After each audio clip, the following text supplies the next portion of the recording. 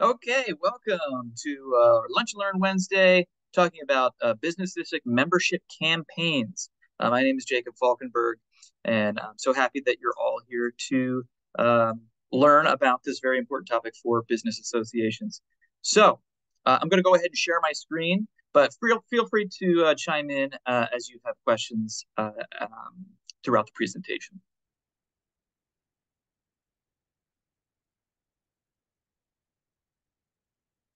Okay, can everybody see my slides? Okay, great. So, as I said, we're talking about business district membership campaigns. And why are membership campaigns and strong membership important for business districts? Well, for a lot of districts, it's your main source of revenue. That's going to give you the funds that you need to do your events and marketing and activities. That comes from membership dues. It's also where you recruit your volunteers from and where you recruit your board from. So the more members you have, the more help you're going to get to be able to do the things you want to do, and the more resources you're going to have on your board. Uh, Large membership base also leads to credibility for your association. So if you are doing advocacy work, the city's going to take you more seriously with a strong membership, as well as you can build membership easier the more members you have. We'll talk a little bit about that membership cycle later. How can you measure strong membership? Well, it's not just the percentage of businesses in your district that are members. That's definitely one of the most important things. But there are other ways to measure membership and things you should be thinking about when you're going out and forming a membership strategy. So, one is membership diversity. So, does your membership reflect the business mix of the district? Do you have businesses who are members from different parts of the district? Do you have a diversity of racial and ethnic backgrounds for business owners in the district? This can also be seen on your board and how your board is made up. So, does your board represent the business mix, geography, and racial and ethnic breakdown of the district? How engaged are your members? Are they participating in your programs? Are they coming to meetings? Are they coming to mixers? Do they want to be involved in committees? Are you doing things that are actually providing a benefit to them? And then, obviously, revenue. Are you bringing in enough membership revenue to do the things you want to do and be a sustained organization?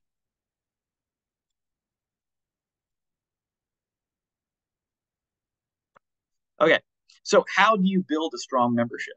Well, there's no easy way, but the main thing you want to think about is building strong relationships with district businesses through ongoing engagement. So thinking about membership as a year-round thing where you're constantly engaging with members, both existing and potential members that you want to join. So businesses who might be new to the district, businesses that may have been previously involved but aren't currently involved, or people that just might not know about your association at all. So keeping that uh, conversation going, keeping communication um, solid and consistent with everybody in the district is super important for building your membership. So membership is momentum. The fewer members you have, the less engaged the ones that you do have are going to be, and that's going to lead to less revenue, less credibility, less board members for you to actually get the work done. Because of that, you'll have less ability to provide benefits, and then the fewer benefits you have, the fewer members you have, and it's kind of a vicious cycle. So you want to keep momentum going throughout the year and think about increasing your membership year over year, because the more members you have, the more appeal your association will have, and then that will bring in more revenue, more credibility, more volunteers, which will eventually lead to providing more benefits, bigger events, uh, more successful marketing campaigns. So you want to be a contender. Well, running a business association is a lot like running a business. Know your customer. You know, who are the businesses in your district, and what do they want? What would be helpful for them as businesses, and what services can you provide? And that's the product that they want. So the product that you're providing are the benefits that the association is providing. And then you got to deliver the goods. So not only making the promise of coming up with some great ideas, but also being successful, not thinking about things that are too difficult to actually pull off, building up to that point, starting small and eventually growing your member benefits to be super impactful.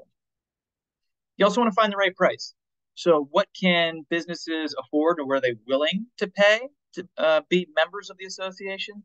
But at the same time, you want to bring in enough money to do the things you want to do. So what's your budget look like for the year? And finding that sweet spot between, what people are willing to pay and what's realistic to bring in the revenue for your budget. And then finally make the sale. So we'll talk about this a little bit later of, rallying your board to go out and actually sell membership to the businesses in the district, get them to come on board. So what it takes to do a membership campaign is, first and foremost, you need to have a contact list for the businesses in the district. And there's no, unfortunately, there's no list of businesses that the city provides. So you have to kind of do this the old-fashioned way, and that requires internet research, and then also boots on the ground, going to business, talking to business owners, talking to the staff at businesses to try and figure out what's the best way to get in touch with business owners in your district, and putting all that information in one place that's getting updated constantly as new businesses are opening, businesses are closing, ownership changes, contact information changes.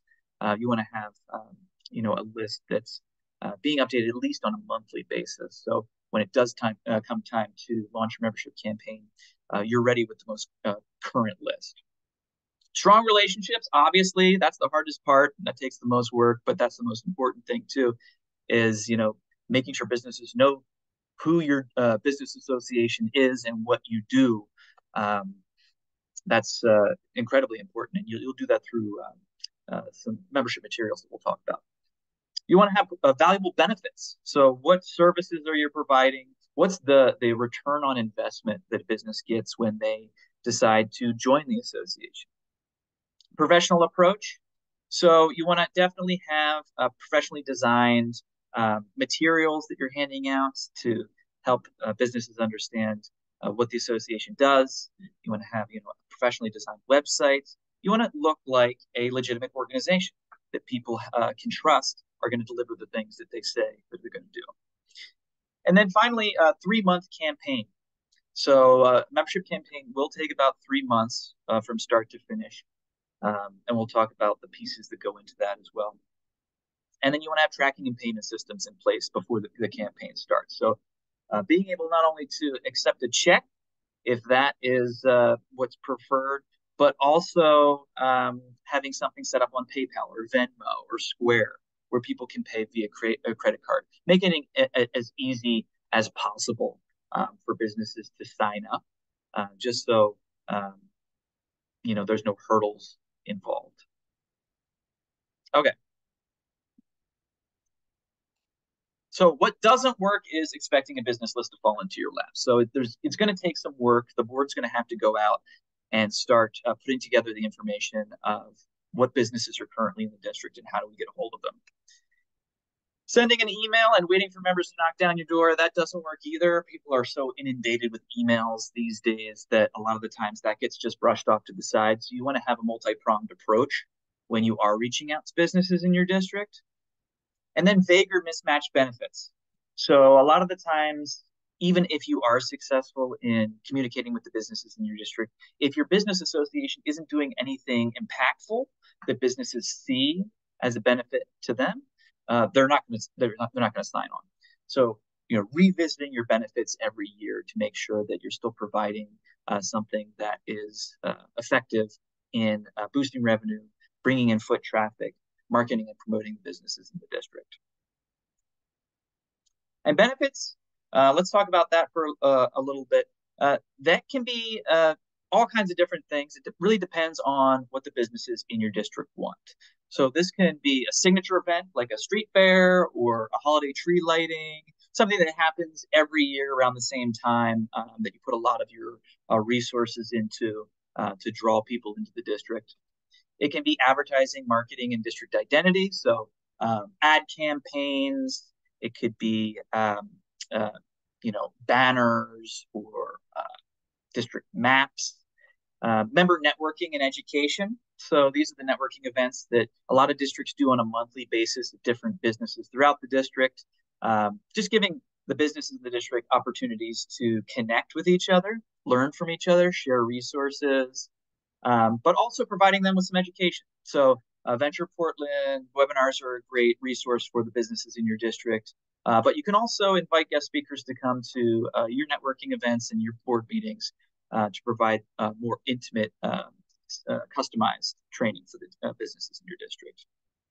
Advocacy is also super important, especially this time of year or this point in our city where there's so many issues affecting small businesses. What is your association doing to advocate for the businesses in the district? And that can be anything from, advocating around construction in the district, the safety. It can be any issue that's affecting your district. You have a collective voice. And it's definitely important to use that, at least to try to help to benefit the businesses in the district. And then finally, the Venture Portland benefits that we provide are always available to the businesses in your district as well. So different businesses take advantage of different benefits. And that's an important thing to kind of think about as you're looking at your benefits list. What types of businesses are in our district, and do the benefits that we offer match those businesses? So you might have retailers, food and beverage, service and professional businesses. All three of those kind of take advantage of benefits in different ways. So are the marketing campaigns that you have promoting one type of business over the other? Is everybody able to participate? And that also includes health and wellness businesses, home-based businesses, industrial and manufacturing businesses. Those are a little bit harder. They don't typically, they're not able to take advantage of your typical marketing campaign, like a passport promotion or something, or a street fair. So how do they get engaged? How do they get involved? What does that look like? Is that sponsorship? Is that a specific meetup group for that type of business? And some business districts have also started creating opportunities for property owners in the district. Creating a group for property owners to get together, or inviting property owners to board meetings so boards can kind of communicate what their concerns are, maybe about filling a vacancy in the district or other things like that. So first thing we're going to do is a breakout activity called Strengthening Benefits. And we're going to think about your district and what are your existing benefits, and what is one benefit you can strengthen, and what can you do to strengthen it? And then you can also think about what should a new benefit, what is a new benefit we should offer in the new year, and who should that serve? So what types of businesses aren't really taking advantage of your benefits right now? And who do you want to target as far as a business that might be able to take advantage of a new benefit? And then brainstorm just two new benefit ideas. So once you figure out which type of business you want to serve, what are some new benefits that you could offer to them? So I'm going to stop sharing my screen for just a second, and I'm going to give you all 5 minutes to kind of break out into small groups to talk about, what are you all doing right now and what can be improved?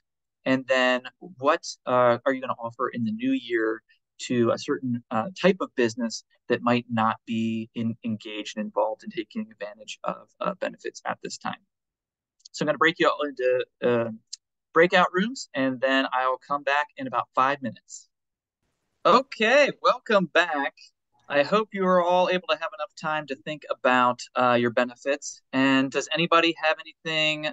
Let's start with an existing benefit that you can improve. Did anybody come up with something that they could improve upon what they currently offer and they wanted to share? Instagram was the main thing I took away. Instagram spotlighting and engagement. Yeah, that's a huge one these days. Now, Regina, do you have somebody specifically on your board that is in charge of updating the Instagram, or is it kind of a collective effort? What's Northeast Broadway currently doing there? There's a main person who is a business owner there who's on the board. I've taken over that temporarily as their um, member consultant hired on through the grant. So I've taken that on for the duration. And And I've increased how many people were following us and how many people were following and engagement, but um, not utilizing it probably to the best of our ability to, like someone said, they will spotlight certain businesses, even if they're not a member, to encourage engagement. yeah, that's definitely a challenge, building your following and also, coming up with content to share on a regular basis. To be successful with Instagram, it has to be consistent in order to stand out kind of in everybody else's feed. Does anybody have anything that they want to share with Regina about how they've improved their association's Instagram, or any tips and tricks? I like creating reels for any of our member businesses and creating member business spotlights and also any of our events that we have in our district. We make sure that we're connecting everything from our website to our QR codes to our content that we make to the posters that we have on the street. Everything is interconnectable. And then eventually finding some way to look into the analytics of what everybody's seeing. And in our business association, we definitely believe in Instagram. We definitely think that most of our community members who see our advertising are funneling into Instagram. Now, Ross, when you're creating reels or doing posts about businesses in the district, are you pulling content from their feeds, or are you soliciting content? Are they sending you anything to post, or are you just going out to the district and just capturing stuff as you're walking around? Get your own content to create because it's yours and it's your business associations. You are allowed to use it. Of course, you obviously ask, hey, am I allowed to take all this video and am I allowed to share you then? And of course they're going to say yeah because they want the highlight. But it's, for me, just great outreach opportunities to be able to go do that. And for me, we've been able to like meet our membership goals this year. And one of the main selling points for me is if you become a member, we promise we are going to highlight you on Instagram in some sort of way fairly quickly. Yeah. So it's a great way, yeah, to get in front of businesses, show them that you're actually, doing stuff on their behalf, actively Totally. out there promoting them, Yeah. which is, I think, really important for businesses to actually see the benefits that they're, looking for. Okay, that's a great one. Let's talk about new benefits. So, does anybody have a certain type of business in their district that's not currently involved? And did they come up with an idea for a new benefit that they could offer maybe this year um, to kind of cater to those businesses?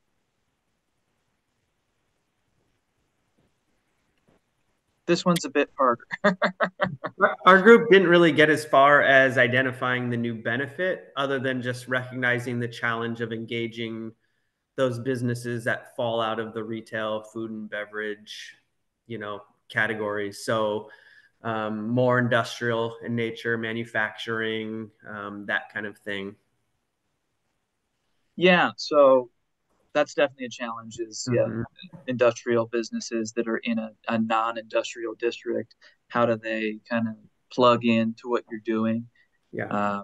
And that could be sponsorship opportunities, or creating a special meetup just for industrial businesses to kind of get together to talk about the issues that specifically affect them. Mhm. um, but a lot of the times, it's in order to figure out what the best thing would be is, you have to talk to those businesses and ask Yeah. them, what are your struggles with, how can we help? Um, and that can be, in-person conversations or surveys, or, as you're putting together your benefits lists, Mhm. Mhm. kind of. use that information to help. Anybody else have anything that they came up with for a new benefit?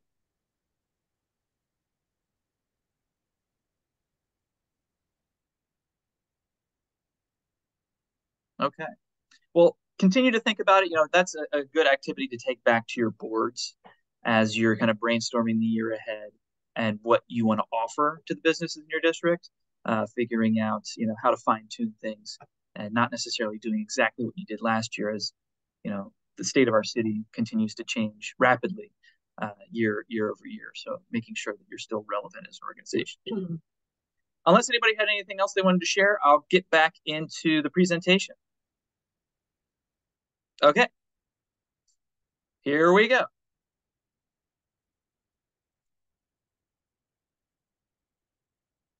Okay, so next we're going to talk about dues. A lot of districts struggle with, how much should we charge? What's the exact right amount of money that businesses can afford, but will also allow us to do what we want to do. And really, it's an art, not a science. Really, the main thing to think about here is you want enough revenue to deliver your benefits. A lot of districts are successful using a sliding scale.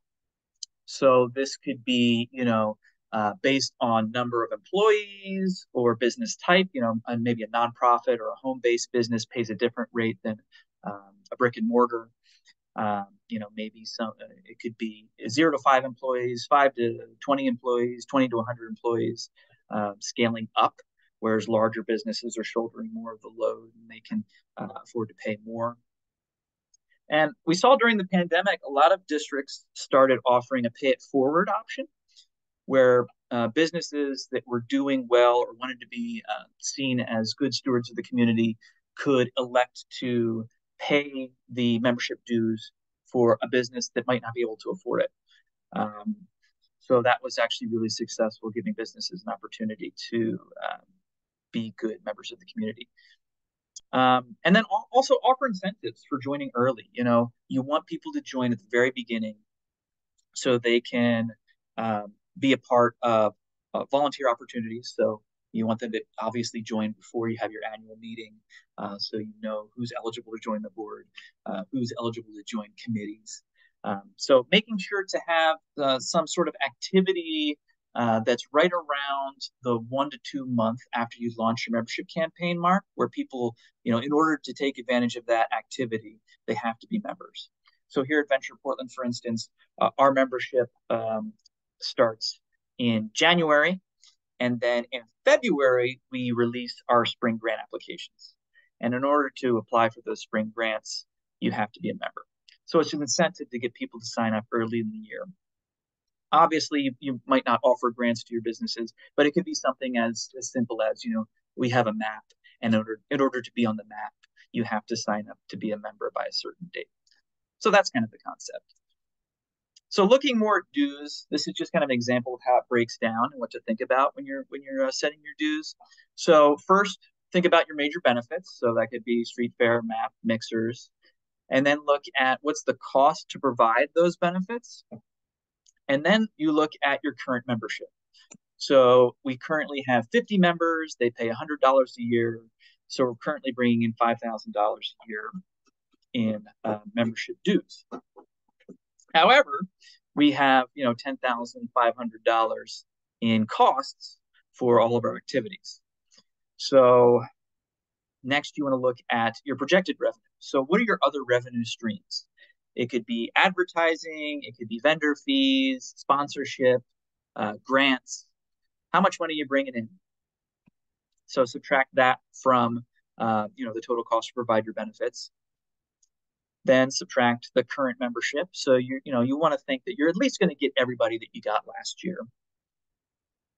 And then look at, okay, what's the difference? And what percentage do we need to grow our membership at the same dues rate? Or if we don't think we can grow by that much, how much do we have to raise dues by to get to our total cost to provide benefits? Okay, so we're getting ready to start the membership campaign. We got to get our house in order. The things we need to think about are our membership year. So Venture Portland's on a calendar year, January through December, but some districts start at different points in throughout the year. Depends on your annual meeting date, really. You want the campaign to start at least a couple of months before your annual meeting, so you can get people to sign up and to become members, to attend that annual meeting, and then also get elected onto the board. And then once you have those things figured out, you can figure out your campaign start and end date. You want to have your dues figured out, your prorate policy. So that's, for instance, if someone joins late in the year or halfway through the year, what does that look like? Do they pay the full rate if they join halfway through the year? Do they pay for the next year in advance? So a lot of districts will do that. You can join halfway through the year, but you have to pay, the following year in advance. So what's that look like? Because that's going to come up throughout the year. And then your business contact list. This is, kind of your most valuable asset. And is that updated? Are people, is there anything else we need to see? Is there anything missing there? And then your payment systems as well. So making sure that Square, PayPal, or Venmo is set up. Who's going to be handling the money? Who's in charge of making the deposits at the bank? Obviously, your treasurer needs to be involved in kind of the workflow there. Who's checking the mail? And who's communicating with members as they sign up? Okay, so your membership packet traditionally has looked a little bit like this. You want to have a solicitation letter. Generally, this is from the president, and it talks about all the things you accomplished last year and what you're excited about in the coming year. And then you want to have your benefits sheet. So that is going to kind of have a bulleted list of all the things you're going to offer throughout the year. People can expect to get as ROI for their membership dues. And then you want to have a membership form. So that has the different levels of membership, how people can pay, put in their contact information for who the best contact would be, and maybe information for their business that goes on your website. So you want to have a method to collect that. A lot of districts will also do kind of a year in review kind of infographic that you can kind of see there towards the bottom right if you have somebody who's handy with design. This has kind of been the traditional way of presenting all the benefits to businesses in the district. But in recent years, districts have gotten more creative. So this is a pamphlet that St. John's Boosters have developed. And if there's anybody from the Boosters here, this might be an older pamphlet that I just kind of had on my computer. So I apologize if this is out of date, but I thought this was really slick. So it's a trifold pamphlet that people can easily take around to businesses. It looks very professional. You look like a real organization that is dependable and legitimate. And it has a lot of great information about it. It's got an About Us section that talks about who the boosters are and what benefits they provide. And it also talks about their accomplishments, grants that they have received, the social media increases that they had. I love the events posters here. So it really helps people to visualize, all the things that the association does throughout the year on behalf of the businesses. There's a section for advocacy here at the bottom, talking about, how they've worked with the city to improve the district and that sort of thing. There's also membership levels. So you can see they have 6 different tiers of membership. So kind of not a one-size-fits-all, but how everybody can really afford to participate if they want to. There's a map of the district as well, and then a QR code that'll take you right to the website where you can learn more or sign up right on the website. So they've done a great job of kind of providing all this information in a very small package, but it's easy to digest and easy for a board member to just walk into a business, hand it to a business owner, and the business owner immediately gets an idea of all the great things that you're doing. Okay, so what does a membership campaign look like? Once you've got all your house in order, if you build it, they will come. Unfortunately, Kevin Costner lied. Follow-up is critical when it comes to a membership campaign. So just sending this stuff out is not enough. You've got to ask more than once. And a lot of it has to do with finding the best messenger.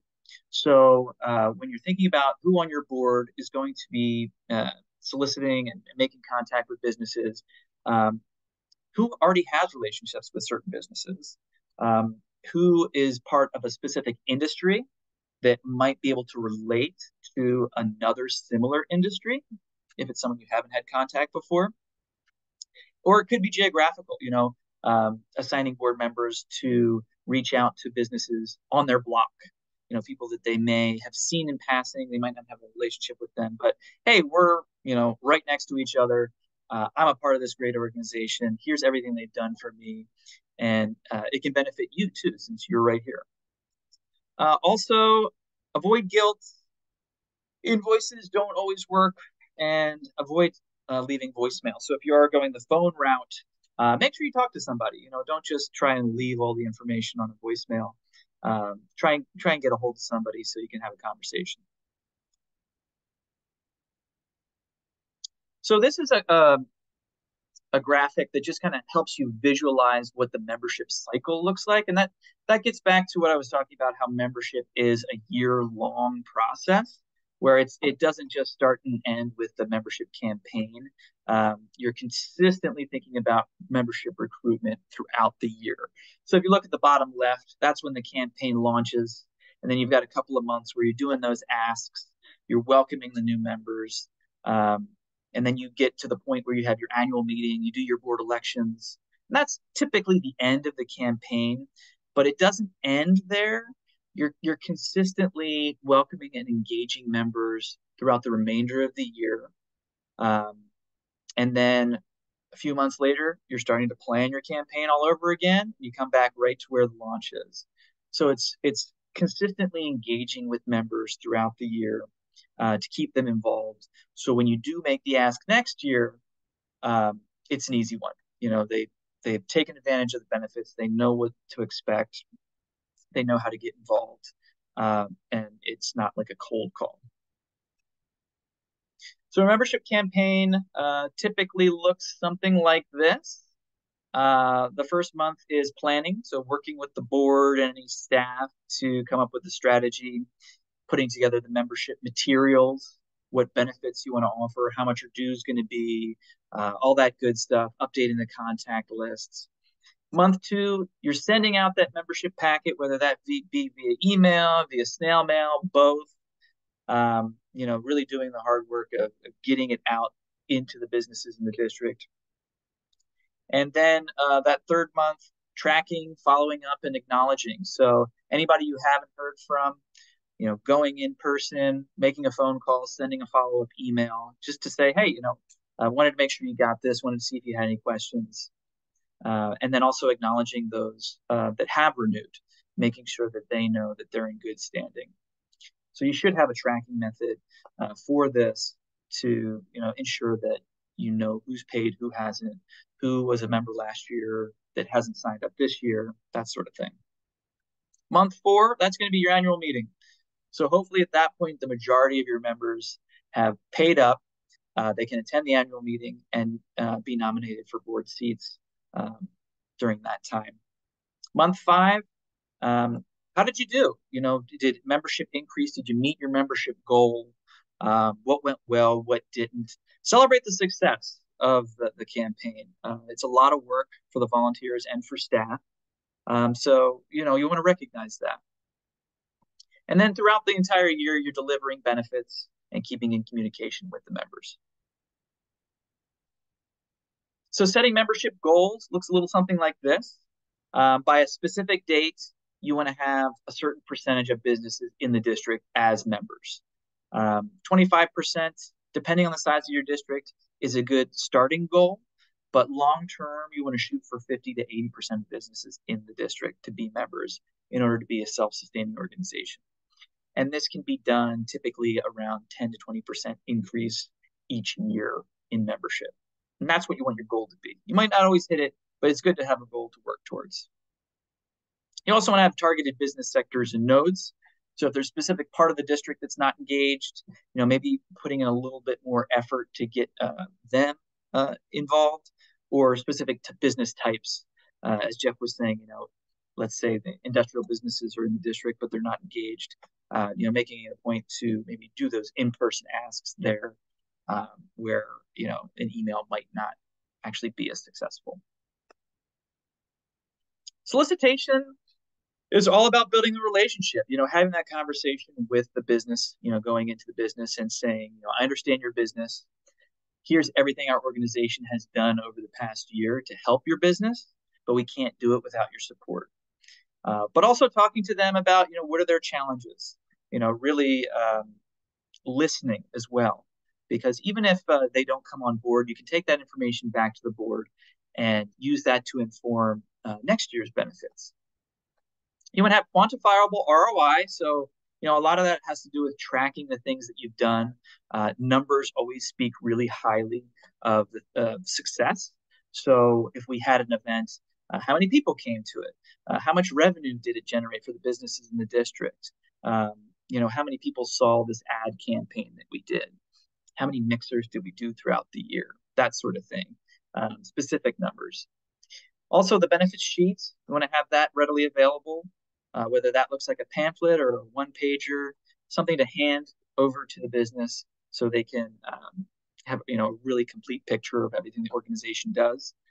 Testimonials also help. So if there's a business in the district that's like the business that you're trying to bring on board, having them talk to the business and talk about their personal experience, either working with the association or taking advantage of the benefits and activities. And then a payment mechanism. So is that a Square card reader? It could be a QR code, as we saw, that takes you to the website. What's the quickest, easiest way to get them to a point where if they decide they do want to join, they can kind of do it right then and there. Make the ask, but also set a deadline. We'd love to have you on board, but we need you to commit by this date because we've got this plan, that sort of thing, just so it's not a situation of kicking the can down the road. So talking about the different types of engagement and how successful or unsuccessful they are, an email with no follow-up typically gets a 1% to 3% return. Once you kind of look into following up, maybe with a mailed hard copy of membership materials, that's when you get into around 50% people will renew. Phone, obviously, more personal. You're going to get 25% commitment when you talk to people over the phone. And then when you're standing there in person, that's when it's really hard for them to say no. So you're going to have most success with in-person asks. Obviously, these take the most time. So you want to be strategic to where you're doing the in-person asks. But they have the most impact for some of those businesses that might be an anchor business that you want to have involved for a while, but just haven't been able to get through to.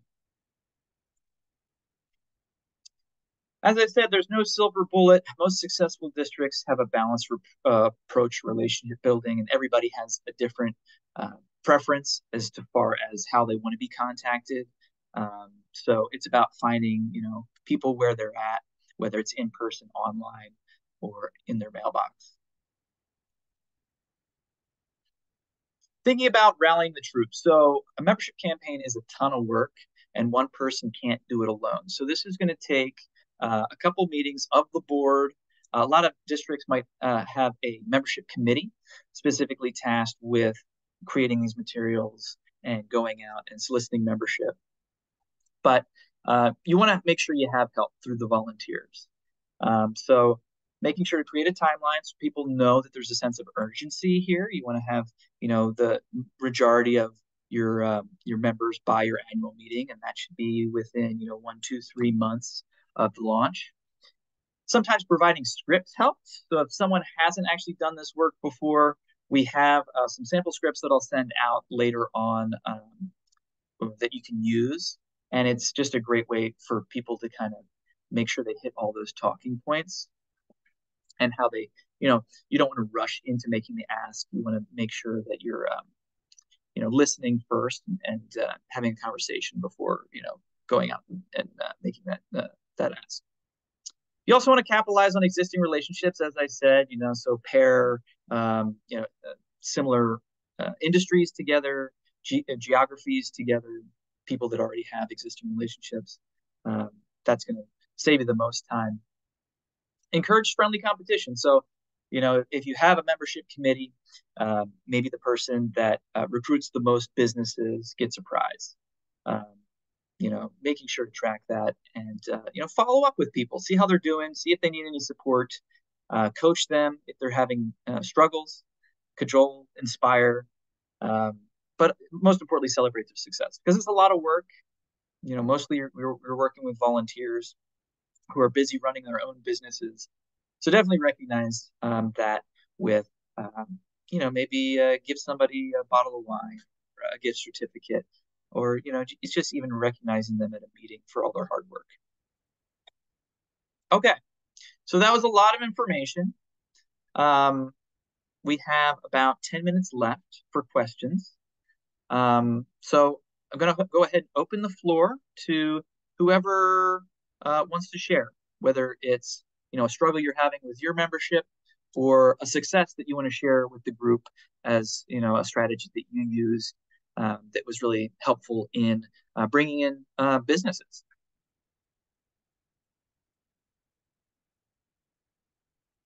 So you can chime in, use the chat, raise your hands. I'll say something. I have a question. Has anybody been successful? Has anyone had a successful run at getting more home businesses involved? I feel like we do great events, but we don't get a lot of like booths that want to participate and people who are just, artists at home type of thing. And so how have you guys reached those communities? Have you seen that the businesses are listed on Portland maps? Just like looking up in the area, you mean? Yeah, like I don't know if you're trying to figure out who has home businesses in your neighborhood or not, but if you go to Portland Maps and click on the home, it'll list the business that's registered there. Thanks, Shannon. Looks like Ross has his hand up. I have a question on a separate situation, so I'll let everyone else answer to that. Before we move on to that, does anybody have anything they want to share around home-based businesses and getting them engaged? Jeff, I know that Foster was doing some work in that area. I don't know if recently you have any success there, but is there anything you want to share with your work there? I guess a couple points. We've had pretty good success engaging home-based businesses. I think some of that's a product of having some interesting overlap between the neighborhood associations and the business association. So there's just a lot of engaged residents of the area. And then in the past, the business association used to host a freelancers happy hour. So that kind of evolved into just anybody who has a home-based business. And it's been a while since those have taken place, but I feel like that sort of laid the groundwork for some of that deeper engagement. And we actually have, I would say, half of our board, is made up of home-based businesses. If anything, I feel like we're trying to get more representation from brick and mortars on the board. So yeah, our engagement with those businesses is pretty good. Awesome. Thanks, Jeff. Yeah. Okay. Ross, what's on your mind? I was just wondering if any other districts have had any success with tiered membership prices, whether you have different tiers for pricing, maybe for BIPOC businesses or for home-based businesses or for businesses that have more than a certain amount of employees or maybe a food cart. So just curious if anyone had anything to comment there. Raleigh Hills Business Association, when it first started, that's what we did, was a tiered membership. And I was absent for a while, a few years, and then it just went to one flat fee. And a lot of us are home-based businesses in Raleigh Hills Business Association, or small brick and mortar. That are, we're kind of unique. We don't have a core of businesses like you do in Belmont or Hillsdale or Multnomah or anything like that. We're known for Six Corners or Kamikaze Corner. And so, but I don't know why the tiered thing stopped, but we just do a flat fee. Does anybody in my organization that's here have any other ideas about that? Why it changed? I don't remember why it changed, Bev. I do know that we voted on it in the board, and that's been years. A couple of years ago now. Oh, probably more than that, I'm guessing. But yeah. Okay. I think it had to do with an accounting nightmare. Okay. That was part of it, yeah. Interesting. I think it made it a lot easier for our volunteer bookkeeper to keep things straight. And then we went to the, new member by the month. You got it. So as you join now, like if you join in the middle of the cycle, when you go to the membership form, it gives you a price. So it says, membership is blah, blah, blah. Full price is in June, but if you join in September, this is your membership fee. So your prorated amount. Yeah, very easy, very clean. And then people weren't waiting to join. Yeah. Okay. Right.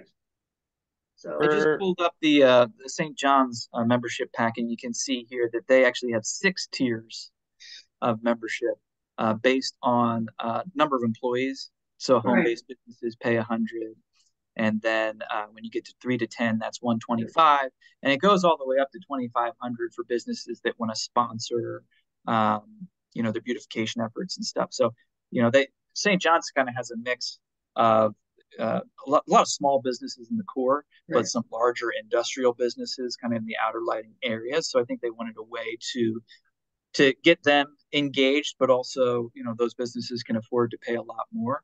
Right. Tanya's here with us. Tanya, is there anything you want to share about how St. John's kind of came up with this tiered membership kind of level system?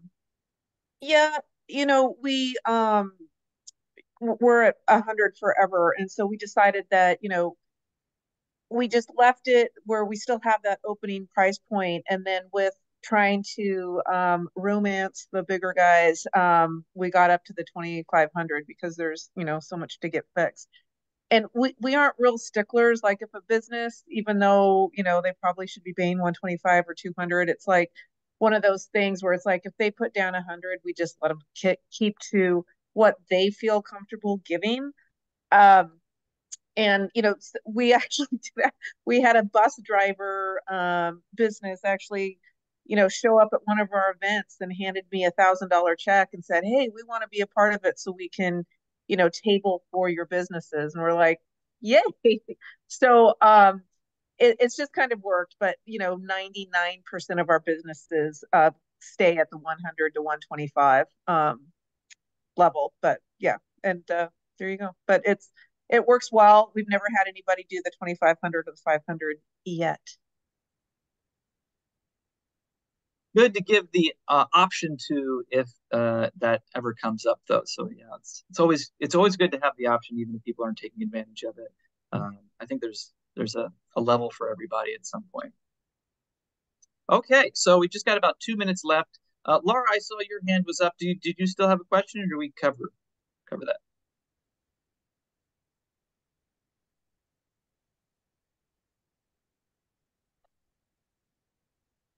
Okay. I was just going to chime in really super quick on the home-based businesses. We did a successful tour where we actually went into one of the businesses and set up tables. And so that essentially was like a tour, and just reached out to some of the people that went to Jenny Sacred Grounds, and she's a coffee shop, and people dropped in, and I called them and I said, would you be interested in tabling and telling us a little bit about your home-based business? And one of the vendors that came is the Bread Box, and he's doing phenomenal. I mean, his business has just grown, and so he's very excited, and we're going to work on a bigger tour and have several vendors there, and they will all be home-based businesses. And it was a great networking opportunity to just reach out to some of our businesses that are coffee shops, because people come in, hey, I'm delivering an order, or I'm making this, and they're a great resource if you want to do something like that. That's a great idea, Laura. Thank you so much for sharing that. Giving home-based businesses opportunities to have brick and mortar presence, if only for a day, can be a huge benefit to offer. So, maybe organizing these every quarter or something like that would help to bring on home-based businesses if they had access to opportunities like that. Okay.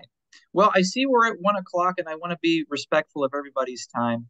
So we are going to wrap it up, but I want to thank you all for being here. And as I said, I'm going to follow up with an email with a lot of great information, resources, samples, as well from some of the stuff we discussed. But if there's anything in particular that you need or you're wondering about, let's keep the conversation going. Feel free to reach out to me via email, jacob@ventureportland.org, and I can kind of assist anyone. Yeah, Regina. I'd love to meet up with anybody else who's interested for like lunch or even another Zoom meeting to talk about what's working and what's not working for you. I don't know if anybody is interested in meeting outside of this. I'm not sure how to get information to each other. Yeah, Regina, why don't you drop your email into the chat, and then when I send my follow-up to everybody, I'll include your contact information, and yeah, they can reach out to you if you want to get together. Aren't you the one that was doing social media, Regina? I was asking questions about how people were improving their social media presence. Okay. Yes. Because yeah, we're just getting started on that. We have a gal that's a photographer, and she goes, oh wow, we got to have videos. We got to have pictures. Yeah, you got to get in on the short clip videos. That's important. Yeah. I like what Ross was talking about. So, yeah, I think that we need to spotlight people. I mean, we've been talking about it, but anyway, thank you. Thank you. Thanks, everybody. Have a great rest of your day. Thanks, Jacob. Thank you, Jacob. Thank you.